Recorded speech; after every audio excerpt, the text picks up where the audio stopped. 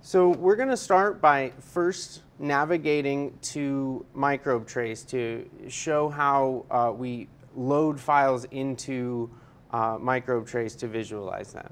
So first we're going to open a normal browser. As we've indicated, you can use Firefox, but we've developed it for Chrome and are most comfortable advising users to use Chrome. So the first thing that we'll do is navigate to the URL.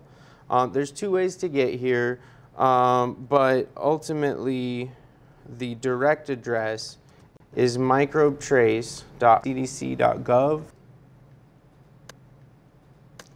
When you navigate to that page, you'll be greeted with a license agreement that basically says use at your own risk and use the tool as is.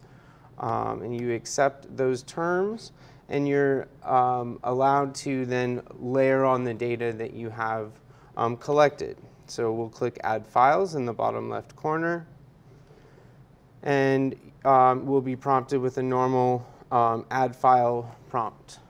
And so I'm going to add the two file types that we went through briefly during the introduction, which is a node list and an edge list, or the list of individuals that are in the data set, and we'll call that a node list. You can see I've selected the node button here off to the right.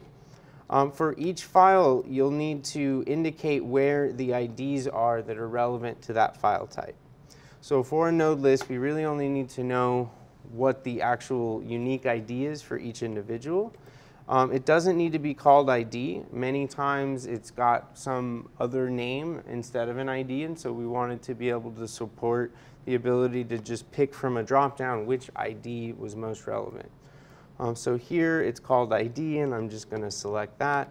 For the edge list, or the list of contacts between persons, we need to tell it who person A is and who person B is.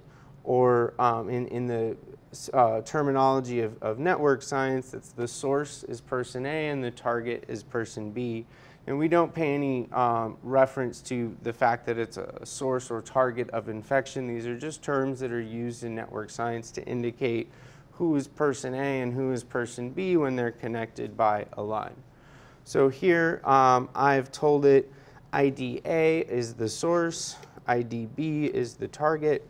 And then if you have some metric indicating distance between those two individuals, you can select it here. In this case, because we're only showing a link between person A and person B, we don't actually have a distance. And so we'll say none, and then hit launch. So we've loaded two file types, and again, I want to be clear that we're loading files, we're not uploading files. So the files stay exactly where they were on your computer when you first connected them. And so there's really no movement of anything by using MicrobeTrace.